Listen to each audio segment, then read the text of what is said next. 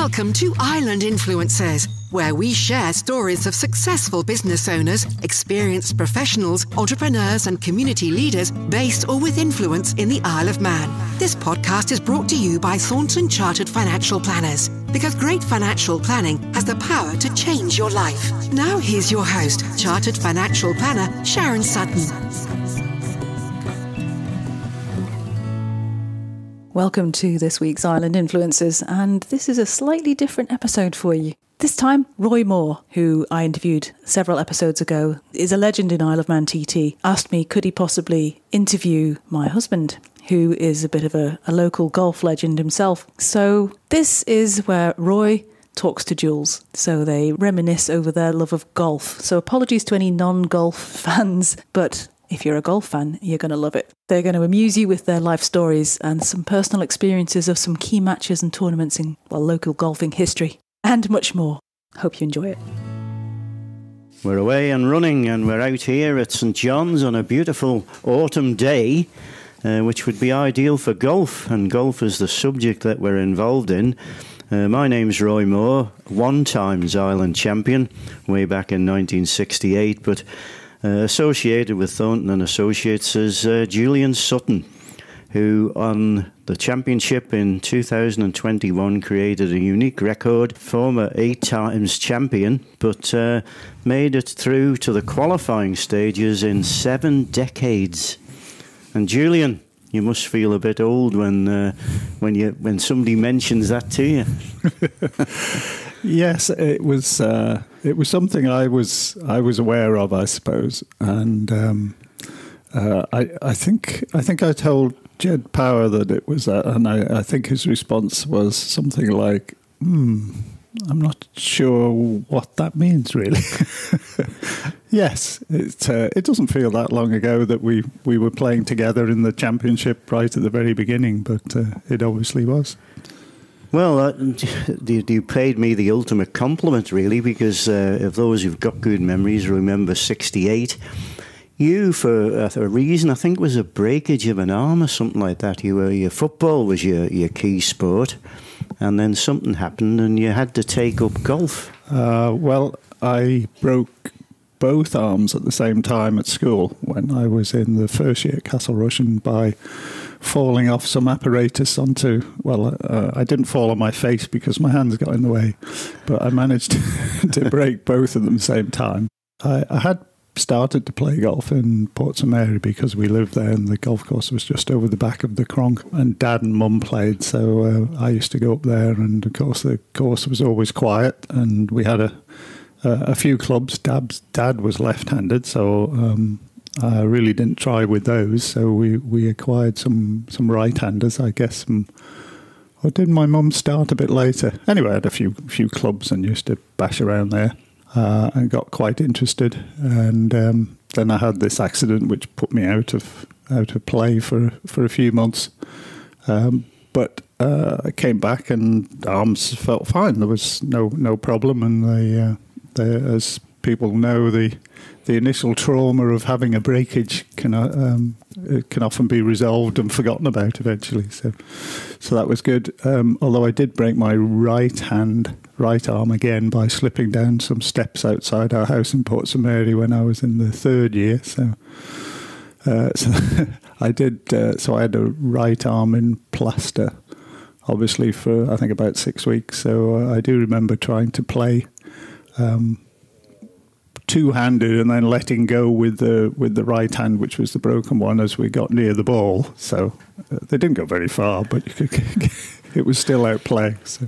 Enthusiasm, yeah, because in 68 you'd come along to watch the championship, and you paid an ultimate compliment to me when we finally beat Bill Stead at the 36th hole. That it was like a revelation, just like you do now when you go to a tournament and see how the top men perform. You came along in 68 to have a look, but then you qualified to play in the qualifying rounds in 69 as a schoolboy.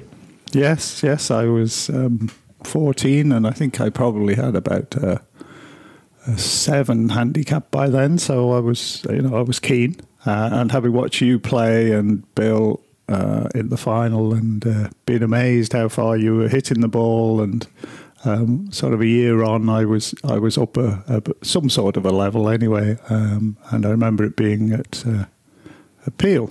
In fact, as we know, Peel is covered in trees these days, and I think it was 71 that the then captain Tom Archard, who was head of the forestry at the time, decided that he was going to put some trees on the course. But there is a picture of sitting on a bench. I can't imagine who took it, and somewhere around about the second or the third, sort of looking out across the course, and there's not a single feature. It's just like a bare field, because there wasn't a single tree in sight, whereas now, of course, it's very ornamental and with all the trees, and a lot more difficult than it was then. So. The congaree, as it was affectionately known. The what? The congaree. The congaree? Yeah, that's it. And the old photographs show that. And now entirely different through planting and what have you. But you got through the qualifying. You qualified with 148, which in those days would be... I have got the records to show you where exactly you finished, but certainly you got through, and you played the star of the time in Adrian Copley in the semi-final. Yes, Adrian was a very impressive golfer, actually. He had a rather unusual way of swinging the club. He had a sort of forward press and then took it back, but he sure delivered some speed to the ball, and yes, he was very impressive. And I think the first time that we went to play in the Northern Counties, he had the best round in one of the rounds, if I remember rightly. Probably would, yeah. We have brought the books for that, because that'll be on discussion later on, and we'll leave them with you so you can reminisce on those. But I recall, I'd probably been knocked out by then. I'd probably just be getting used to being a Sammy Boyd. Probably would have seen me off, because him or Ray Ennett, I should have had them sitting on my mantelpiece after winning in 68, the number of times they beat me. But I'll never forget a shot you played on the 16th. I think you chipped in from the back of the green. I think Adrian was about 3 up, and people were saying, oh, this lad's going to go far and he'll be one to watch for the future. And then he's 3 down with 3 to play, allegedly, and then you chipped in. And chipped in, yes, I sort of remember that. I do remember in the qualifying rounds, the 7th, which was a par 5 and sort of played like a par 5 in those days, holding a wedge shot for a 3, which was the first time I'd ever done anything like that.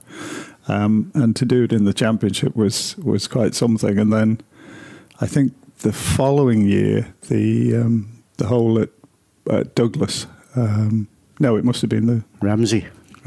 No, anyway, the first time I played at Douglas, the 14th, which was the hole going down the hill, I had a 2. I holed a 9-iron. So I must have had an eagle at Ramsey somewhere along the line, because I'd had sort of 3 eagles each time I played, which was great to do it when it really mattered, as opposed to when you're out on your own when nobody cares. So.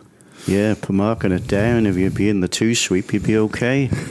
Yeah, so qualified appeal with that 148, lost to Adrian in the semi-final. I think, did Adrian go on to win it in 69? Maybe not. I think so. We've got the records there anyway to do it. But I'm surprised you don't remember, Roy. You know. No, well, I've remember more than Google does.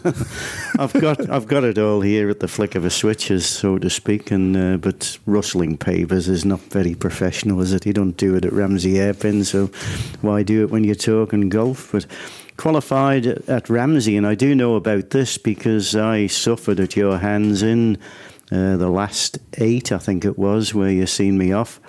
But then again, only 15 years of age then, and lost out to Tim Watson in the semi-final. Tim going on to make the final on that occasion. 1 down, it was close. I do have a memory of the 18th green at Ramsey missing a very short putt. I mean, we're talking very short putts. But I think it might have been against Tim, but it could have been another occasion. It was wasn't the sort of memory that you really want to take forwards. But I have got it in there. There were a few short putts that were missed, whereas you never missed anything from 6 foot. You were able to coax in whatever the surfaces or whatever. I was always enormously impressed with your ability to get the ball in the hole from a few feet. I wish you would come back now. You do tend to be when you get a bit older, and as Rory and many others have demonstrated before us, that it becomes a bit of a hardship, whereas you take it naturally. And that was another thing, that you're naturally left-handed, but you played golf right-handed. Well, I write left-handed, very badly, it has to be said. 3 or 4 years ago, I thought my writing is so bad, I'm going to teach myself to do it right-handed. But I gave that up after a week. So I'm probably more right-handed doing things. It's just I write sort of left-handed, really. So. Yeah, another thing that was always impressive was that from a very early stage, obviously, family support is paramount in family, and your mum, your dad, Vori, and they were always supportive of you. Yes. Oh, yes. They went out of the way to help, and of course, in latter days, my mum wasn't able to walk around quite so well, so she had got some sort of little 3-wheeler thing that she would sit on to play. I think my dad was too embarrassed to get on it in public, so she would trundle around trying to keep out of the way, which meant that she was always in somebody else's way. So she'd be in the middle of the wrong fairway with somebody else on the tee waiting for her to go over, although I didn't see it, but I believe she did actually run the father over watching, which was to general mirth apart from him. Yeah, because again, thinking back, I mean, crowds are quite good now, but in the old days, if you can call it that, with lack of entertainment and lack of television, they used to in fact, they used to charge people to watch the final. Yes, they did, didn't they? Yeah. Yes, you had to buy a little ticket, which you had to show to get in and watch. Yeah. There wouldn't be many watching now, would there? Well, it's a different thing, which we're going to come to at a later stage, because we're still back in 69, 70, and that 69 put you into the first decade. 70 followed it on at Ramsey with what we talk about that, but then it came to 71, and that was memorable because the Isle of Man had been accepted to play in the Northern Counties in 71, and that's now 50 years ago. Yes, it is. So we've just started to do that, but it was down on the records here, which we've got in front of us, qualified with 153 at Douglas, which wasn't as good as at Peel, but better than Ramsey. But then again on a quite tougher course, and made it through to the final, and you beat there to get your first championship win, the man from Ramsey, who'd come through similar kind of things, been watching golf, decided to have a go at it, and John Kinraid, sadly no longer with us, but you managed to see him off by 6 and 4 in the final. What's the account of that? I followed it round for 36 and was very impressed by this, what would be then 16-year-old? Yes. I don't really have much in the way of memories of that, oddly. Can't help you on that one. Can't help us on that one. I mean, I expect you to be able, Roy, to recount most of my golfing exploits. I know Roy will know. Yeah. So I forgot myself. Yeah, well, it has a Roy will know if he just leans down to the right-hand side and picks the books up. But I think that's one of the reasons why we've actually been instrumental in doing all this. Well, it's there for somebody else to do it, but the kind of memories of actually being there. I know it was a kind of a shy Julian Sutton who stepped forward to receive the championship trophy at Douglas Clubhouse, and John Kinraid was no mean player. He'd made down Ramsey. He'd kind of established himself down there, but it was a fairly easy win, if I remember rightly. It was just pure ability that got you through. Well, there's always luck involved, isn't there? You get the odd good bounce, and that can make the difference between sort of one going 2 up or one going back to square. So Yes, he could certainly play, couldn't he, John? John, a nice guy. Was good, yeah. And then you had to then arrange yourselves because the championship was always held in May. Yes. People might not think, well, why did they hold it in May? In the early days, there was an awful lot of people who were involved in what was then a booming tourist trade, boarding house keepers, etc., who played. And they always said, oh, get the championship out of the way. Before TT week, we're going to be busy. We couldn't play June or July. And you took a chance, really, on the condition of the courses at that time of the year. If you had a bad winter, well, you couldn't guarantee that the course was going to be in good condition. And we played on some grim venues, really, to be fair, just through the winter. Yes, well, middle of May, of course, it could be really cold as well. I've sort of memories of, on occasions, sort of being out towards the end of the field, and it was always, was it 99 who used to play? Yeah. Over 100 on occasion. Yeah, it could be really cold and getting dark and quite a challenge at times, I think. Yes, I guess most people don't remember that we played then. And of course, we played on a Tuesday night and then a Thursday afternoon for the last 8. And then you sort of promptly turn round if you were fortunate enough and went into the semi-finals Thursday night. And then the final on Saturday afternoon and evening. Correct. Yeah, that's the way it was. And again, Thursday qualifying. On occasion we played Thursday qualifying for the simple reason because Athol Street with the lawyers who played, it was golf at that stage, it'd be hard to imagine, was more for those who could afford it. It wasn't for the boys from Pulley and Spring Valley who came into it, and they had a half day on a Thursday. So that was the reason that the qualifying was on Thursday. But then we headed off. You were selected along with myself and Ray Ennett and Adrian Copley. We all headed up to Gosforth. But you'd something in the back of my mind saying that you didn't travel with us from the island. You were already over there. Is that correct? This is where Julian Sutton University started? No, that would have no. I was 16 in 71. No, we went up with. I think we went in a minibus, and Will Kirkpatrick had his fine green BMW. Do you remember that? Correct. Yes, that's right. Yeah. Yes, that's right. I think, and the following year, we went to Hillside. I think. Yep. And we carried our clubs off the boat up into town to get the train towards Southport and climbed off at Hillside. And I know when we travelled up, Bill Stead did the driving, and there's memorable things. I remember we stopped at a motorway station halfway up, and to get something to get sorted out and get the phone ringing, and away we go. That's it, you know. But you kind of took advantage of Bill's hospitality, knowing that he was a petrol mogul on the island and that he would be not short of a bob or two. So when he says, get what you want, boys, and we all kind of diplomatically had a cup of coffee and a bun, but Julian came back with steak and chips and things. About 6 donuts. and it cost him about £3.60 just for you. And he never stopped talking about it all trip. Yes, that was probably not one of my best moments. The thing was, though, when we got up there, we kind of arrived, and I remember the secretary of Gosforth Park, which is the venue for that Northumberland, were in the chair.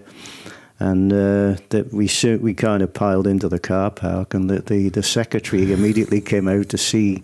He thought it was like the travellers had arrived to park in the car park overnight, and it wasn't the case. And we all explained ourselves, and he was very, very kind of sympathetic to our ignorance. But you played with a chap called Howard Clark, I think. I did. Yes, yeah, who was an exceptional talent and had already played for England, I think, full international. Or he was certainly not far away. And, of course, he played in the Walker Cup, I think, the following year. He's probably the youngest ever who played. And he hit a golf ball like nobody I ever seen, probably before and since. He was quite exceptional. So it was a treat to play with him. But he didn't have any worries about whether I was going to outscore him or not, if I remember rightly. No, and we did all right, and we kind of established what was required. Yes. The fact that every other county were all dressed the same was noted pretty quickly. Yes. And just generally, the preparation for it. Yes, it was a great event, and I. When we'd established that we were probably going to be 7th out of the seven, yeah. It certainly took the heat off the minor counties who were always vying not to be last. So at least we were accepted quite nicely, I think, on that basis. Yeah, it was a good one. And 50 years ago, and we've competed every year since. Provided players that are capable of going away. Again, immediately that you enter one of these events, you're at a disadvantage because of the handicap straight away. You're going to automatically be a minimum probably of about 10 shots worse off each round. But we learned from it. We never got a team photograph, you wouldn't believe. And you know the reason why? No. Yeah, we were all there ready to get a team photograph. And Bill Stead was I think, late playing. And he'd come in. And there was a chap who said, can we have the Isle of Man team for a team photograph? Because we didn't have cameras or anything like that. It's hard to imagine, isn't it? Well, why didn't you take your phone out and take a snap of the team? Yes. And I've got the book, I've got the results, and I've got everything else, but I haven't got a team photograph from there. Following on, we did. But Bill Stead said straight away, he said, no, not likely. He said, I'm having my tea. And that was it. There was no point There was no point in 5 of us and the officials going out. Yeah. 5 would have been better than none. Wouldn't it? Well, that was it. Yeah. But I can bring that to mind as well. And then we thought we'd done well to start with. This is following the Ireland champion in our team. But then we went to Hillside the following year. And that was, we were kitted out for that. We had the matching jumpers from Osborne's or wherever it was suitably priced. And we looked the part, and we had a little Manx badge on, which always does, causes a lot of attention. But then there was something dramatic that happened on that occasion as well, wasn't it? Well, I remember we all sort of wandered through the car park carrying clubs and suitcases, and I think Sammy Boyd said something like, here we are, the raggle-taggle gypsies have arrived. Yeah, it was that way. I played with Rodney Foster that year, who was kind of a bit of a legend in golf, and I thoroughly enjoyed it, played well, obviously, but as a team, we failed to complete the distance. Yes, we did, didn't we? Tim Watson was playing with Dr. David Marsh, who was the England luminary at the time, and Tim wasn't having a very good day, and I think in the end he didn't want to hamper Dr. Marsh any further, so he didn't go back, having lost his drive somewhere on I think it was the 17th, wasn't it? Second round, yeah. And he just couldn't bring himself to slow everybody else down and walk all the way back to the tee while he played another one, knowing that the score wasn't really going to make any difference whatsoever to our final position, which was 7th again. 7th, yeah. So he NR'd, which was unheard of. Well, yes. You can, you've been in the position yourself, I'm sure, where it's like, oh no, right, I'll have to go all the way back then, and everybody else is just wanting to press on. So I had some sympathies. There was with him. There were one or two comments who weren't particularly sympathetic. I know that. Yeah. I suppose you'll never play for the Isle of Man ever again. Yes. I'll see to that, and this, that, and the other. Yes, and I'll always remember with the. Bear in mind that when you went into the counties, they were rich counties. We were, maybe Sam was right in his description. and that we were kind of in those early days, the ragtaggle, bobtail gypsies travelling Wilburys or whatever it might be off the event. And one of them took great delight at the presentation in his far back voice of saying, "Ha ha, I see the Isle of Man are still at sea." yes, I remember that. Ha ha, and a little round of applause. And I think Willie Kirk, with steam coming out of his ears, was about to plant something. Launch into something, thought better of it. Yeah. But that was 72, and you were the second time champion there. You travelled away in 71 as Ireland champion. Yes.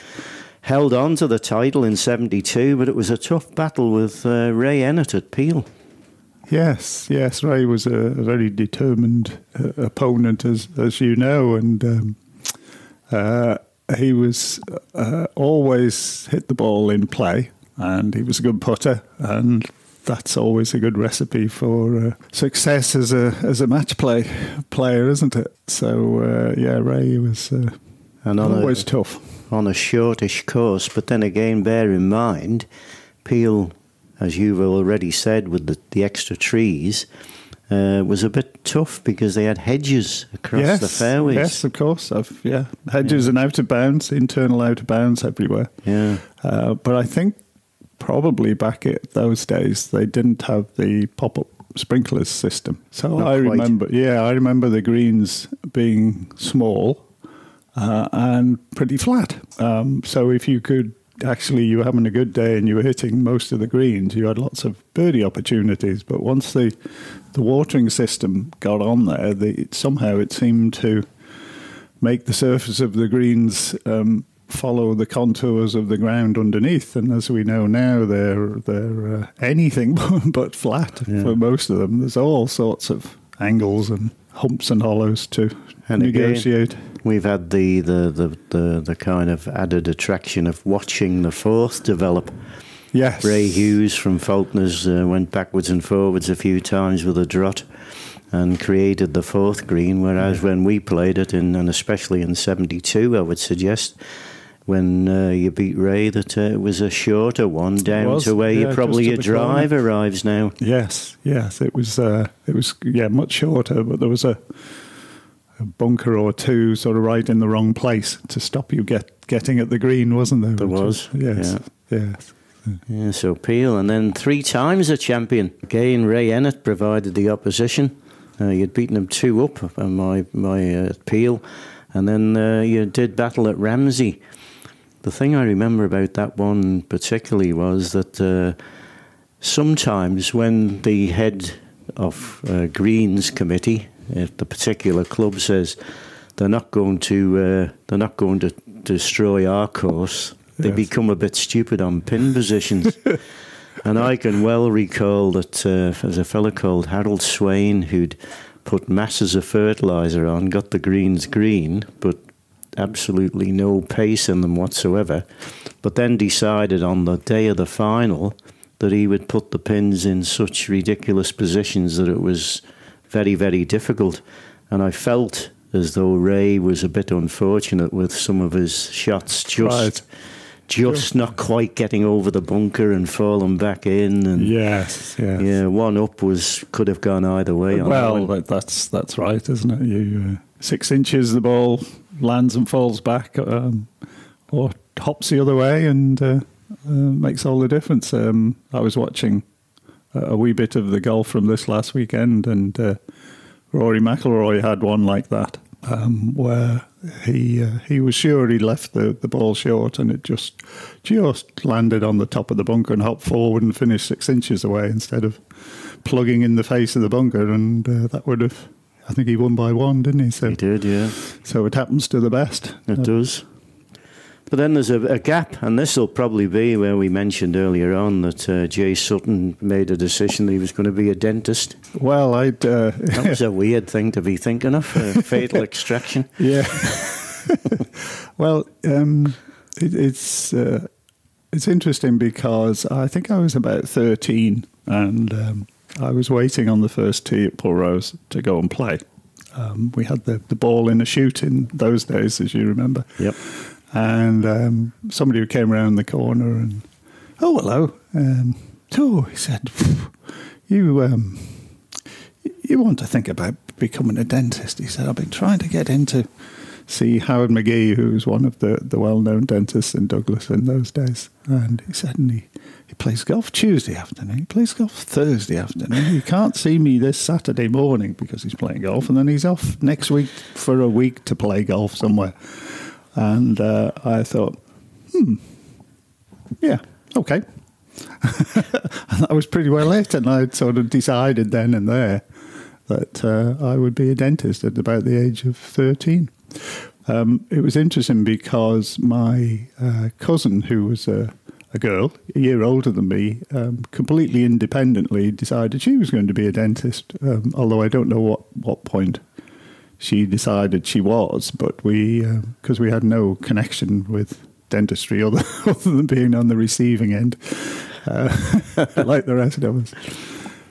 So that's how I ended up doing dentistry. So he had to go to university to do that, and that period of time, 73 to 78, where Julian Sutton doesn't appear on any of the championship qualifiers, 3 times champion. You came back in 78 then after doing the university, qualifying obviously. Yeah, Not qualifying for the championship during that time. But. Well, I was fortunate enough to be able to join a club in Cheshire. We played the university golf at Royal Liverpool. Hoylake? Yes, Hoylake, which was a wonderful course and a club. And as students, amazingly, they pretty well gave us the freedom of the club on a Wednesday. And we would all turn up, and there'd be a couple of members knocking around, and we'd play in the morning, we'd play in the evening, in the afternoon, we'd stay all evening, play snooker. And we're fully welcomed, which was quite remarkable, really, considering it was such a fabulous club. So I managed to join Wallasey as well, because I had a contact who was one of the lecturers in the dental hospital. In those days, I don't think it still applies, but if you wanted to change your representative county, you had to have a year where you didn't play for either. The first year, I think obviously I must at some point thought, well, this is probably a good plan. I'm going to be there for 4 or 5 years. So I didn't play in any county championship the first year, and then the second year I was able to play in Cheshire stuff, and they had as well as, well, it was interesting because they had a 72-hole stroke play championship, and they had a knockout championship, 2 independent ones. So I think I must have played in those, or one of them, without any distinction. I was tied to Cheshire for probably 3 years, and then you had a year off where you didn't do anything. So I think it must have been 3 years sort of with Cheshire, and then finally back to the island when I got back in 78, beginning of 78. Liverpool had a really good university team. We had some excellent players, and we won the representative in our area. We won our Northern Universities Championships, and then we went to British universities, and we won that at least a couple of times as well. So we were some excellent players. But I remember possibly the last one I played was at Royal Aberdeen. So we went all the way up there to play in late June, early July to play British universities, and I got drawn with an American because Brigham Young had sent a team, and the last time they'd done that, team of 4 included Johnny Miller. This guy I played with was phenomenal. We set off, and I think I played really well for about 7 or 8 holes. I was like 1 or 2 under, as was he. But then I reverted to form, whereas he carried on. And I think I was still perfectly happy with 71, 72, but he did a 64, which was the course record on Royal Aberdeen. And you signed it? I signed it. So the next day, he wasn't as good, but he was only 68 around a different course. And his name was John Fort. And he turned pro, and on the PGA Tour, and I think at some point he won 2 tournaments in a row, back to back, which was pretty unusual. And then I didn't really hear anything about him, but I have a feeling that the the previous Ryder Cup that was held in the US, he was the course designer for that course where they'd had the Ryder Cups. That would be 4 or 5 years ago, wouldn't it? So, yeah.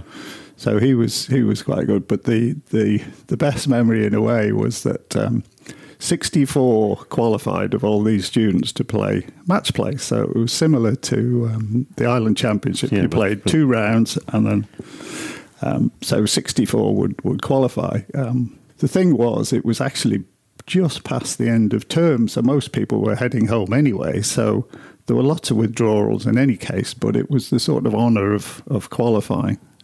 And amazingly, they had 17 people who tied on the same score, and they needed something like 8 or 9 out of these 17 to fill the 64. So it was decided that they would have a sudden death playoff, and they would do it. The best way was to play. All 17 would play. You can't be serious. The one hole. Yeah. So 17 of them set off, followed by all the other students, some of whom had been finished a long time. So there was general mirth and merriment and lots of beers, and everybody played off, and it was a late June night, and it was a fabulous day, and it must have been about 10 o'clock.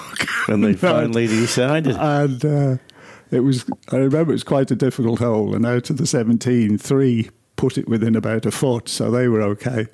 And so we ambled on, and you included, Jules, right? No, I you're just watching. Yes. I can't remember. I must have. Yeah, I'd qualified, I think. But anyway, so we ambled on, watching all these guys, and I think they took about 7 holes to get the final guy. Decision. But a 17-man sudden death playoff all at once.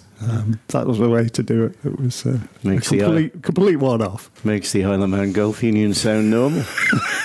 Yes, yeah. It was quite brilliant. It really was. I think I might have missed out when you went British Boys Championship. Yes, well worthy of mention. I first played that when I was about 13. I think we went on a camping holiday to northeast Scotland somewhere, Dunbar, and I was way out of my depth, and probably was for the next 2 or 3 years. But the year I was 16, I got through to the semi-finals. This was at Barassi, which was up near Troon on the Ayrshire coast, and ended up playing Howard Clark, who went on to win. As I say, he was just a sensational player. And I think in the final, he holed out. He had a hole in one, holed out with about a 7-iron straight into the hole, without touching the side. Slam dunk. Yeah, he was quite astonishing. So I got the semi-final of the British Boys, which was impressive. We have had a Manx winner, and it's a bone of contention either. When I went compiling records, there was a chap called David Ball from Rowney who won the championship in 57, I think, and he was only a schoolboy then. Yeah. But when your championship win came along in 71, we know you would have been, 15 at the time? 16. 16. Yeah. And I haven't had difficulty trying to find out who was the youngest ever winner. Yeah. So I haven't resolved that as yet. Right. So David Ball did win our championship. Yeah, 57 at Douglas, as it worked out, which is a comparison to yours at Douglas in 71. Right. So it might come down to months. If we knew when he'd won the British Boys, that would be an indication. Yeah. I can remember him coming back to Rowney. His father ran Rowney course. Yes. And came back to Rowney, and there's a prominent picture in the clubhouse down there of him getting off the plane, and Les Sheard, our correspondent there, but probably just getting to the semi-final went unnoticed, Jules, in your case. But it brings us up to date, I think, in those early days, and continuing on. And then you came back in 78, and there's a man who beat you at Peel when you'd qualified with 146, 3 times Ireland champion up to then. A chap called Peter Cubban, and he was a bit of a character, wasn't he? Yes. Peter's a good lad, and he can play too. And I must admit, I was very disappointed. And I remember sitting there and Thursday afternoon, so I got beat, and everybody just sort of disappeared out of the clubhouse to go off and play in or watch the semi-finals. And I was, I think Pig Sick comes somewhere into it. Yeah. You've been there. I've been there. Yeah. We all have. We don't go into this. This is your show, Jules. If we've got a spare couple of hours tomorrow or something like that, I could come down and go through all the tears and the tantrums and the near misses. But you Peter Cubban beat you, and as you say, you have to sit back and you don't take think it on the chin. You don't think you're going to recover, and then you don't. But then no championship 78 and no championship 79 because there was a new kid on the block. Yes. A chap called Gary Wilson, who started his golf up at King Edward Bay, or Housedrake as it was.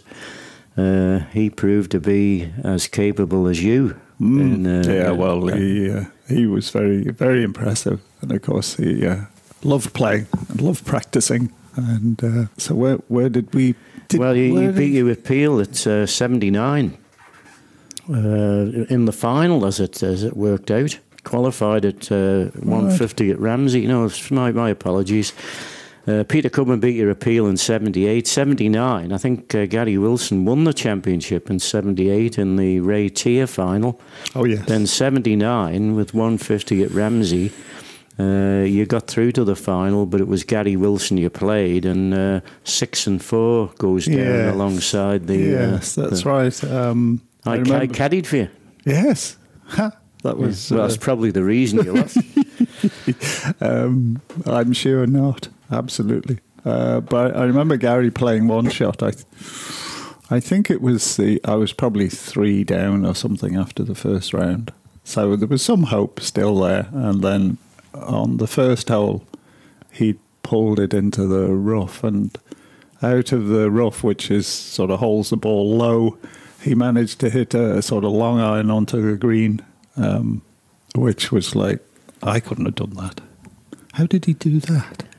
Yeah. So I think he won that hole and moved on. But yes, it was very impressive. Gary always hit driver off every tee that he possibly could. There was never any sort of laying up, and most of the time it worked out for him. Did, yeah. And he had a period of time there where he kind of dominated. So, yeah, it's still in the news to this day. Yes. Yeah, well, he did turn pro, didn't he? Yeah, that's for a little while. You went to university, he turned professional with the help from a chap called George Chattel. Right. Down at Peel, who found a couple of grand, which was sufficient at the time to go on, and he felt as though he was a good investment, but didn't work out. Well, I think Gary won his tour, what was the equivalent of his tour card then, didn't he? He earned money. Yeah. He did earn money. Well, I seem to remember that he got his card in that year, and Ian Woosnam, who was still a fledgling, I suppose, didn't. That was one of my memories about it. But obviously Gary could recount, the tournaments that he played in and so forth. But then obviously he must have got his amateur status back. Yeah, which was difficult to do in those days. Yes, I have no idea how it works these days. Yeah. But you had to sort of serve a nil period, didn't you? A year or 2 or 3 or something before you were allowed to come back. Become an amateur. Quite a few did try. Derek Chadd, yes. And in later years, Steve Ellis, Bobby Cowell had a go, didn't they, to turn pro? But it wasn't an option for Jay Sutton because he'd spent all this time at university and he was establishing himself as a dentist. Yes. Probably wise. So I wasn't going to win any money playing golf. Well, certainly you would have thought that dentistry would be a lucrative way of earning a living. Well, I suppose I felt I would always come back to the island, and Mr. Ball, who ran the practice at Castletown. He did 3 days a week at Castletown and 2 at Peel. Well, he'd had a heart attack 6 months before I finished and was told that he really, for medical reasons, he should stop work. So the health services here told him that I would probably be turning up, and so he made contact, and in due course I took over the practice at Castletown from him. So straight from dental school into running your own practice, which so I was 22 and running my own practice. I'm not sure how many people would actually go and see a 22-year-old with their teeth, but anyway, it was fine if you could take them out and show them, but if they were actually attached, it might have been different. So I suppose one of the advantages was that he did 3 days and I had 5 days to do it. But the other amusing thing about it was that the chap who'd been his assistant had been helping him at Peel, and took over the Peel practice and ran that for a while, was called Harry Herring. Herring. Harry Herring was running a dental practice in Peel. God dear me, 5 extractions for a shilling. Well, fancy that, Harry Herring in Peel. Yeah. So makes Julian Sutton almost sound normal, doesn't it? Yes, yeah. Almost. Yeah. But it continued on, and I know you often talk about 1981.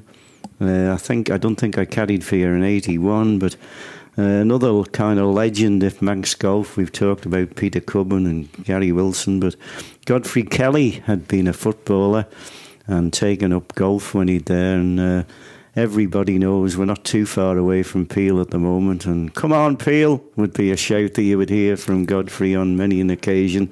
Another real character from the West, and he got the better of you on the 37th. Yes.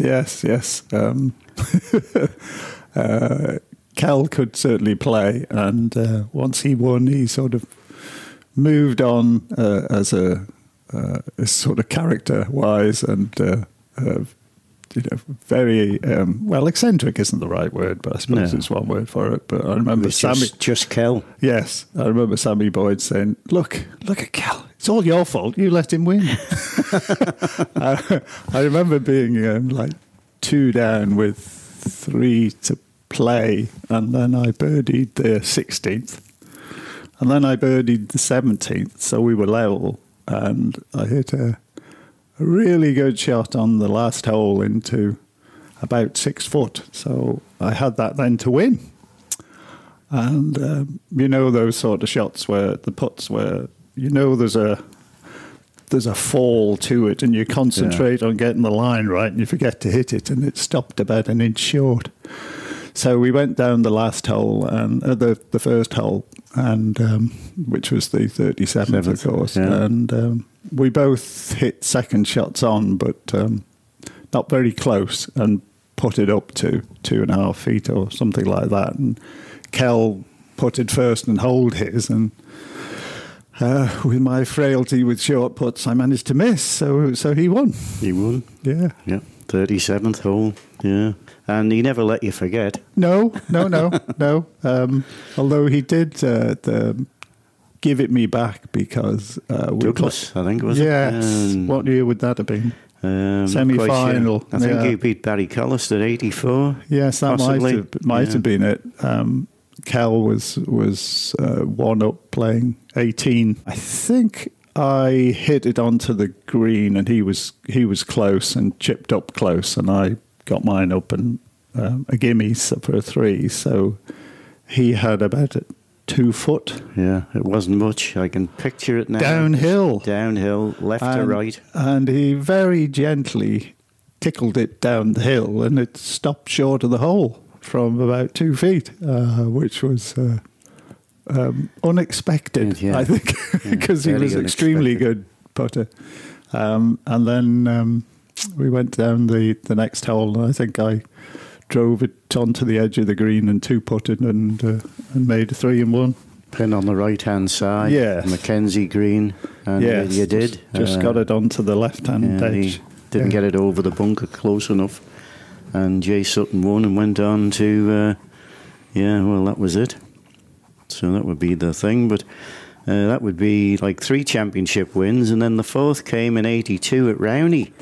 But there was another character on the scene, another former footballer. Yes. Called Kevin Lippo Clark. Probably, if you say Kevin Clark, you'll think of Premier Print, but this was Lippo Clark from Pulrose United, and the People's Champion. Yes. It was round the time of Alex Higgins, and he classed himself as the People's Champion.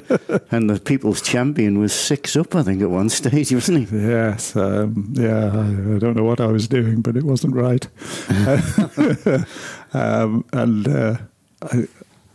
I remember standing on the 15th tee and thinking, what am I doing wrong here? And then I did something quite different. I can't remember quite what it was. I thought, well, I'll try this. And it came right out of the middle of the club and went onto the green. And I think I 3-putted, but it was like, ooh, a bit of a revelation. Right, I'll do that. And then I made 3, and then 3 a birdie on 17, birdie on 18. So things were looking a bit better. And then birdied the first, parred the second, birdied the third, birdied the fourth. So that was like, I don't know, 6 or 7 threes in a row. And then smacked one up the 5th. So we must have been about level at least by then. And then somebody said, some wag said, well, I'll bet 100 quid you don't make a 3 up this one. Which was true. Because it was the 5th, par 5. So. Over the hill, the bell hole. Yes, that's right. So, the bell hole. Yes, he could play too, couldn't he? Could he? He could hit the ball for forever. But he had an easygoing attitude to everything as well. And yeah, certainly that would be a memorable one. That gives you championship number 4, the official margin, 3-2. We won't talk too much about 1983. Qualified with 148 at Ramsey. 5th championship win. Beat Roy Moore 9-7. Right. Yeah. Moving quickly on to 1984, and again you qualified with 146 at Douglas, which wasn't shabby then. Par 69. And those were the type of scores that you were gradually finding had to be around about to get into the last 16. The standard was improving. Yes, indeed. I have a memory of playing at Douglas when I didn't qualify, and somebody came onto the 18th tee, walked up, spectator, and there was like, well, what's the sort of qualifying score? What's the cut going to be? And he said, well, 147 might sneak in. And I was like, oh, I can't even hold him one because I've had 147 already for 35 holes. So yeah, to be fair, the old guard had gone, really, hadn't it? But 147 was a really good qualifying score. Yeah, that was, as the times changed and golf became available to all, mainly in the fact that you could afford clubs and standard improved. The championship was still in May. It hadn't changed, so there was no improvement to what the course you took it as you found it. But certainly there was an awful lot of good players suddenly emerging onto the scene. And yeah, one of those was a table tennis player who give you your 4th, 5th, that was me. And then the 6th championship win, Barry Collister. Yes. Table tennis man. Yes, and he was, wasn't he? He was another kind of character about town, and he had an ability and got through. But you've seen him off worse than me, 10-9. 10-9, yes. There's a little story behind 1980, that particular championship. We'd covered it for Manx Radio, done a bit of reporting on it. And Charlie Webster said, this was 84 it was, he said, you seem to handle the broadcasting all right. He said, how are you fixed for standing in to do the Grand Prix? He said, what do you think? And I said, well, I wouldn't mind having a go at it. I said, Jeff Carroll my cousin, has not give us any recommendations. He doesn't, think I'm capable. I said, I'll give it a go.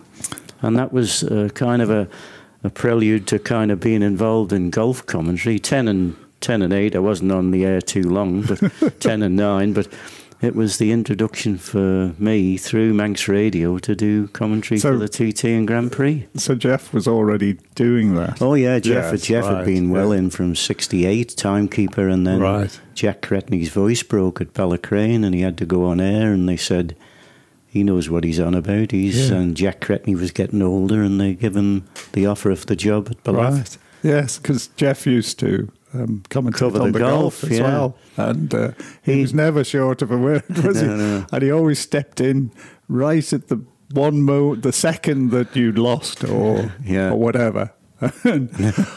What about this? And I do recall listening to him interviewing the 2 finalists in the Ladies Bowls Championship, and the 2 ladies involved were, I don't know what the right word is, but they weren't saying much. And Jeff was, and how does it feel to be a champion like this, and so forth, and rabbit on and on and on. And the lady said, it's okay.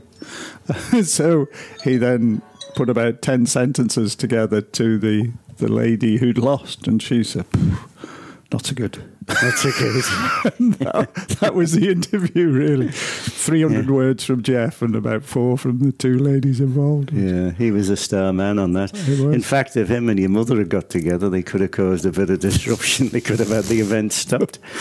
He always appeared in his whole life. He was a large character, but he always seemed to be ambling and wandering about. And as you say, I know he fell out with Ray Ennett when he kind of stuck a microphone where he shouldn't have done, and different things. But he always had an ability to be in your sight line as well. You know, like standing on the green, one person absolutely banging the line of where you hit would be Jeff. But you can't fault him, because Manx Radio covered championships from 68 and gave you the benefit of possibly, if you've kept the recordings of your the way things were. No, I don't think so.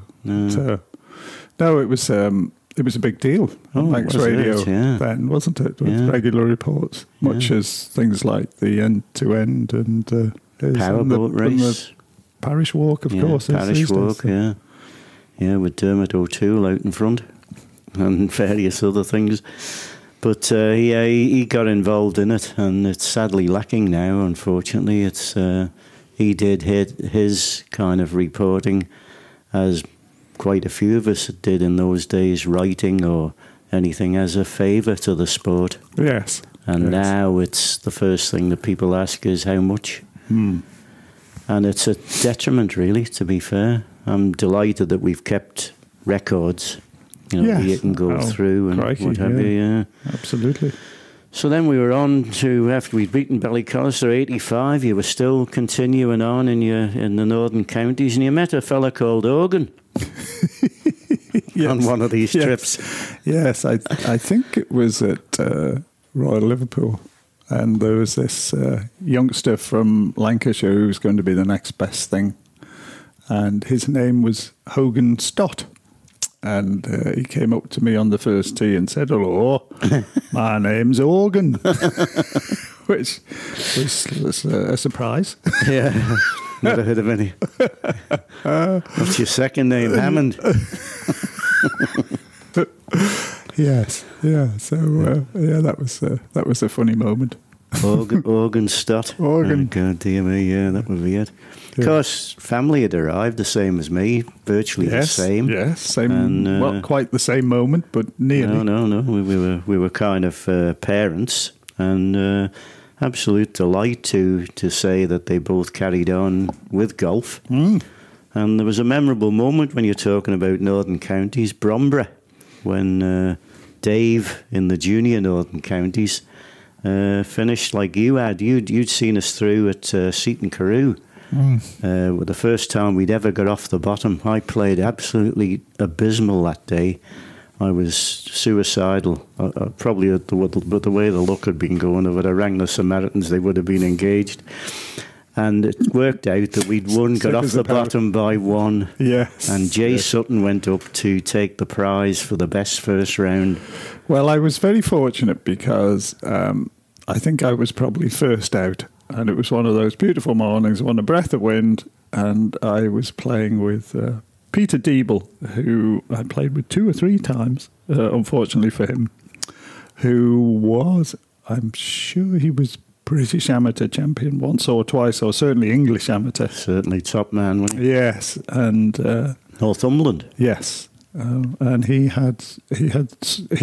just stood to a golf ball exactly as you should, and he had a very compact swing, and he hit it extremely well, and well, his results spoke for himself. And I played with him, and I suppose I must have beaten him to get the best round, but yeah, so I had the best of the weather by a mile, and so that was good to sort of do something good when it mattered. And yes, we got off the bottom. Got off the bottom. I can well remember because Jimmy Skillicorn actually got around him. Did he? So it was that important to him that he didn't want to miss out on the occasion.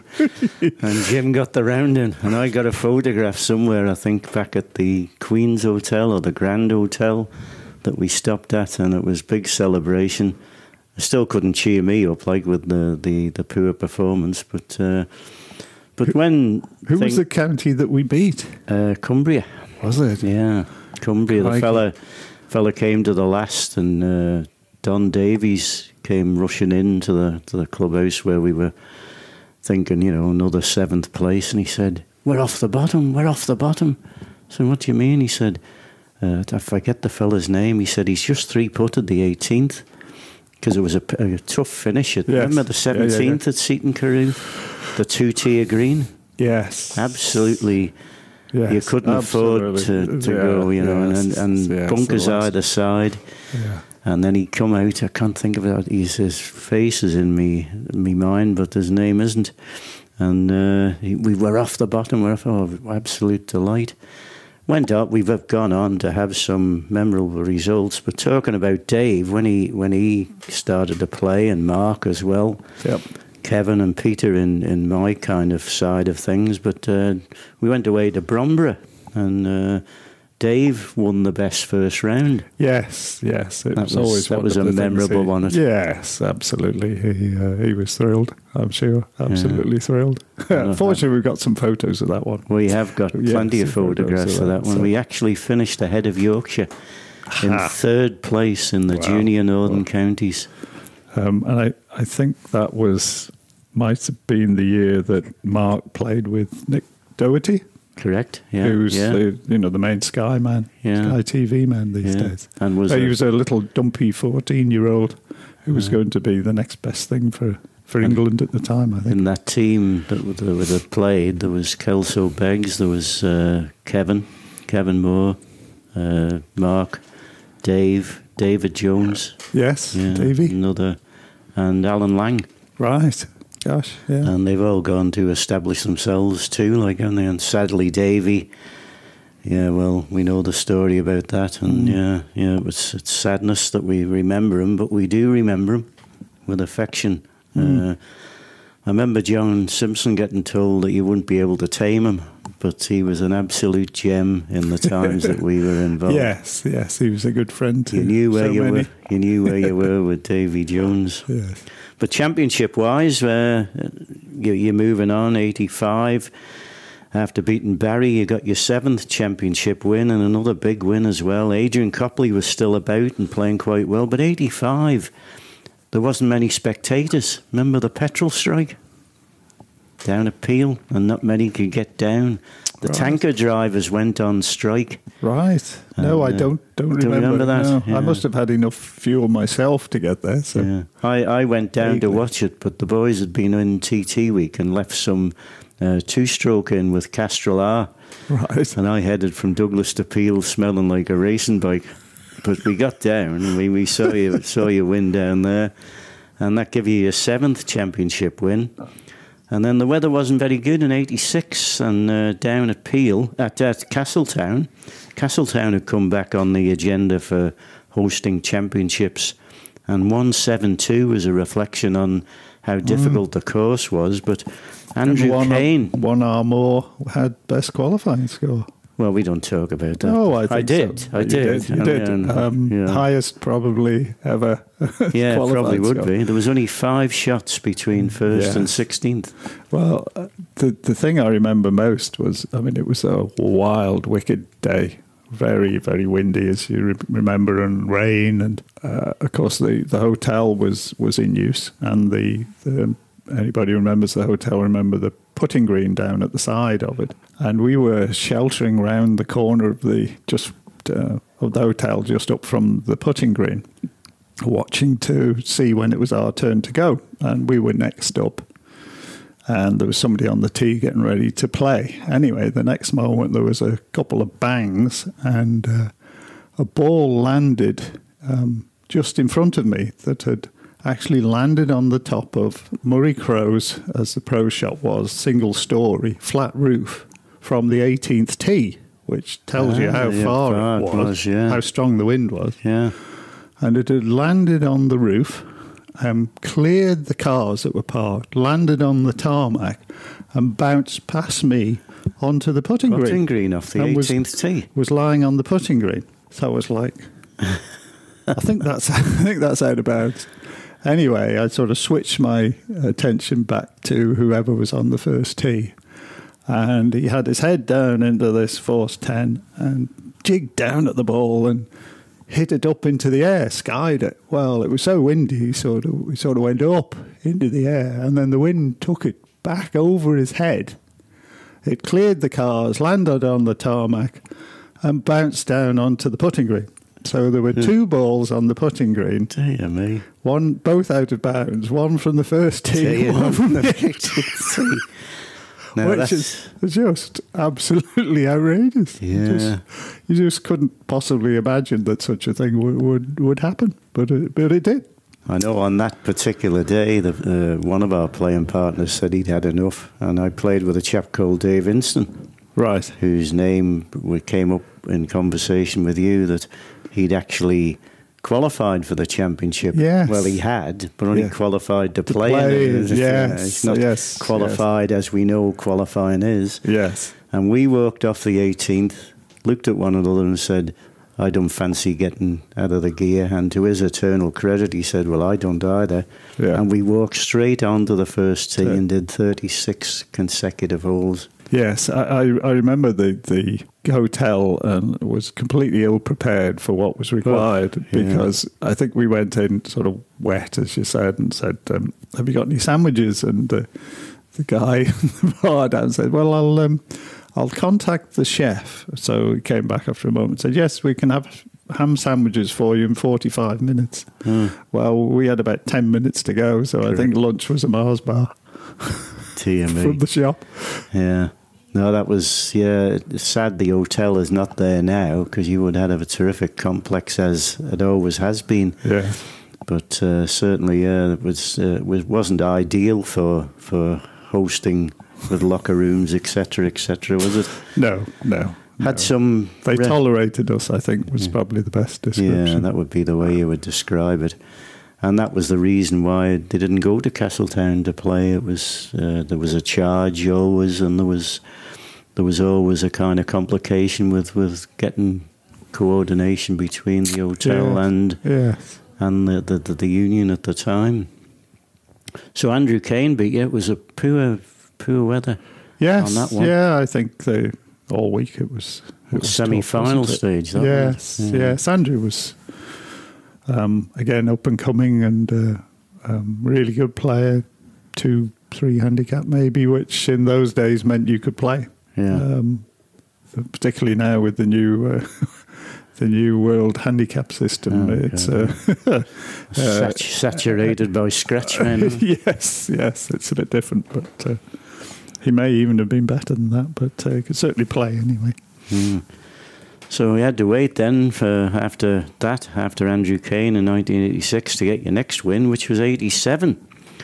And then again, another person who'd arrived on the scene. He only ever qualified once, but made a final. Right. Simon Duggan, Rowney. Yes. Simon's golf was characterised by hitting the ball sensationally up into the air. I could never work out how he could hit it so high. Whereas mine always tend to sort of go very low. And he was hitting it right up into the sky, which was always looked good. Looked good thing, but as I say, it was strange that qualified once, made the final. We haven't checked out the records on that. Moving on, again, into the northern counties, there was a unique moment happened, I think, at Seaton Carew as well, where you'd had your success, where J Sutton, D Sutton and M Sutton strolled out as half the island team. Yes, yeah, that was quite something. I was a very proud dad to have them along. I don't know what they thought. Yeah, well, you know what? Probably embarrassment. You know what they're like. Yeah. They don't give you any credit whatsoever. Maybe at the back of their mind they're saying, well, he's not such a bad lad either. Well, but that was a unique kind of happening, really, wasn't it? Yes, it was. When that took place. Yes. Yeah, I've got that on film, actually. Right. Yeah, we've got a DVD of that somewhere in my extensive collection. So that would be it. So then the rest of it is kind of also competed J Sutton from then on, really, isn't it? 89, qualified 1-5-2 at Douglas, lost in the semi-final to Gary Ash, who went on to win it in 89. He beat you 4-3, but he was another name that had come on the scene, innit? He had, he beat Foley, Lord Gorton, Foley Verica, Lord Gorton in the final. And there was some good players about. Wilson possibly would have been still about, at that particular time. And it was good stuff. Yeah, Gary was very adept on the greens, and I seem to remember he held a couple of good putts just when I sort of thought, he could 3-putt this. Yeah, and well, he didn't. He actually put it in the hole, which was inconsiderate, I felt. But something where you have to stand back in match play and watch your opponent do it. And then I mean, that's the whole aim of it. It is, yeah. You have to suffer his good luck, and then you have to suffer your own bad luck. Or you feel as though you are. Yes, indeed. And that would be the thing about it. Yes. Into the 90s now, so we're into another decade of you qualifying on 7 decades and 8 wins. And again, it was out at Peel. And Gary Ash was the man who inflicted the damage again. I know. Yes. Back-to-back losses for J Sutton. Yes, yeah. 3-2 this time. Yes, I think he had, when we got near the greens, he was certainly more proficient than I was.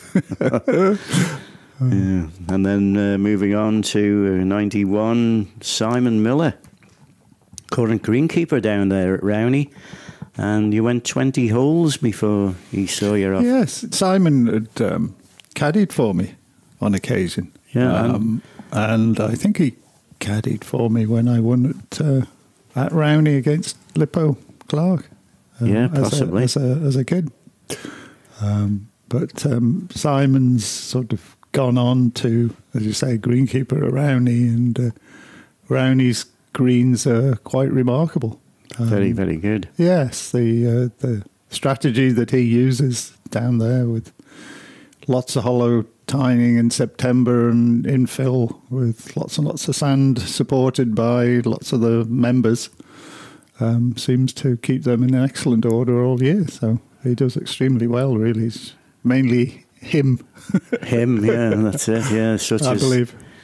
Such is the way it is. And just reflection there again, when how your mind works.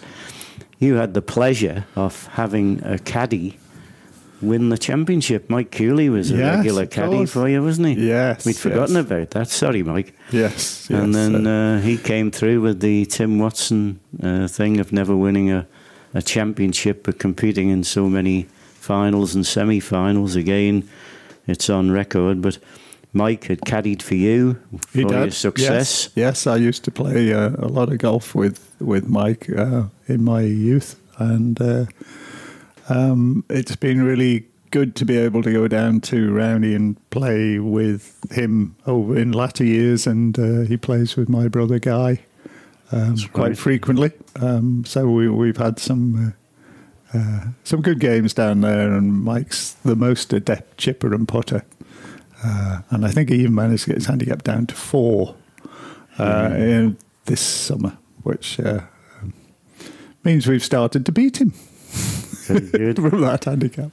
Yeah, that's the thing about it. Yeah, Mike won the championship 74, I think, and his name was on it. Yes, was 74. He played Paul Crellin in the semi-final and got up and down from a dustbin on the 17th, and then did likewise on 18, and left Paul reflecting and shaking his head, and got through to the final. And then Tim Watson had an unusual record of not being able to produce the goods. Yes. In the final, it's like saying in the TT, who do you think is the best rider never best to runner-up? Yeah, never to have won a TT, and your mind goes immediately to Bob Jackson and various other fellas who are right up there all the time, but then just fail to make it. It's almost sort of detrimental, but the fact is that if they were second, they had to be pretty damn good. Yeah, fair comment.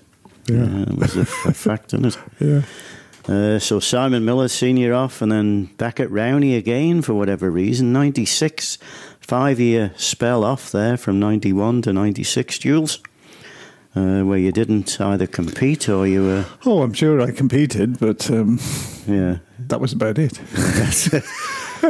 Also played and then back in 96, qualifying again at Rowney with 145, so better than 91. And another fellow who'd come through, he'd been given his chance in the Ireland team in 1985, a Peel man, great admirer of Godfrey Kelly, and had his attitude as well, but you couldn't fault Mark Pugh for being consistent. No, Mark has, he's been a standing golfer for decades, always, and still is. Very straight, good putter. Just the attributes you need particularly in match play as well, to infuriating opponent who you can always see his ball on the fairway or on the green. He's going to get a 3 from there, and he's going to get a 4. Yes. Yeah. You're halfway up the hedge with 1 foot in the ditch. Or 1 or 2 that you played would be roundabout. So 2000 then, there's another 4-year gap there. Jules, 146 at Douglas, 3 and 2 to Nicky Kelly. Right. Yeah. Remember that? Funny, you don't sort of remember the losses quite the same as you do the success, do you?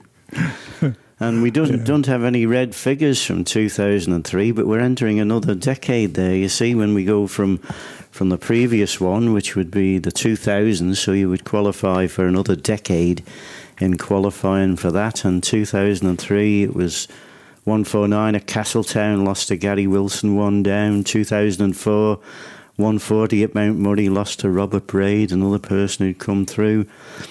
I suppose if you said of a person, because he beat you in 2005 at Ramsey, who's yet to win a championship but thoroughly deserves one, it'd be Andrew Challoner. Yes, yeah, Chal has sort of been at the top of Manx golf for so many years, without sort of finally succeeding. But he's, again, an exceptional player, and always one that you wouldn't want to play. Yeah, exactly. That would be the way you would look at it. You'd be looking at the draw saying, hope we don't get Chal. Yes, but that's right. Even as late as 2021, he's still yet to win a championship. 2005, it was Andrew Challoner in the first round, lost to him.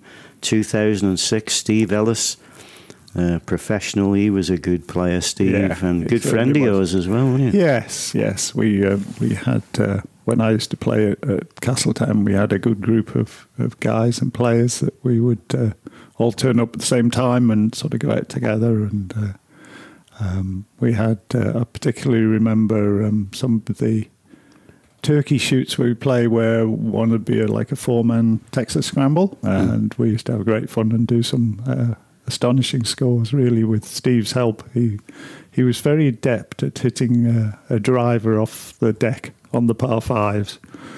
You could always rely on him to sort of hit this thing much further and much straighter than anybody else could do.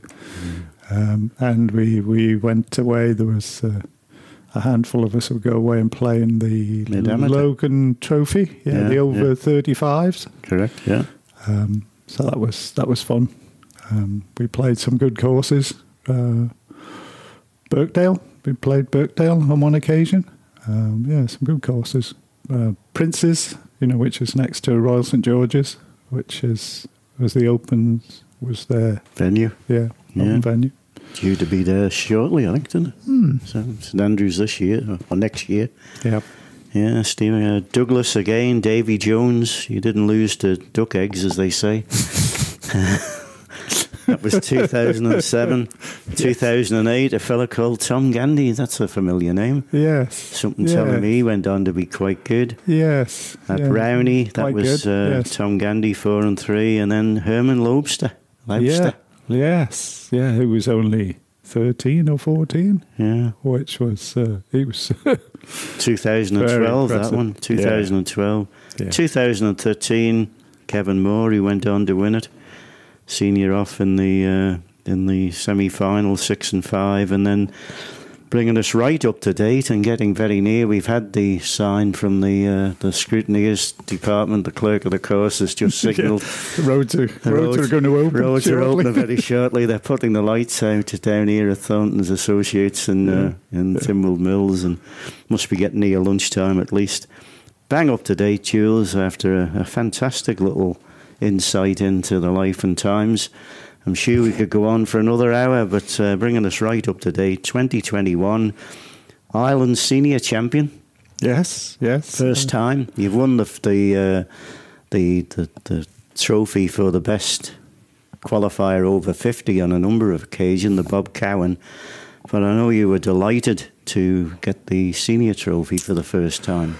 Yes, well, I think when I got to the age where I could play, it sort of just didn't sort of fit into my schedule on a Sunday. I didn't really appreciate what it was all about, really. So the first year or 2 or 3, I didn't play. And then when I did and wanted to do well, I didn't, funnily enough.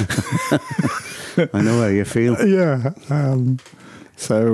Yes, I played really well this year. And finished badly, but ended up with a good score, which was just enough. And then I was able to go and play at Woodhall Spa in the tournament for the champion of each county, which was and saw you there because, of course, Kevin won the championship and Freddie Dancox won the juniors, so we were all there sort of much of the same time, although we hardly saw each other because you were all doing your own thing. Yeah. So that was a very special moment too. Bringing us bang up to date here down at Timwell Mills with the qualified at 152 at Rowney's 7th decade, and all kinds of records and all down there forever.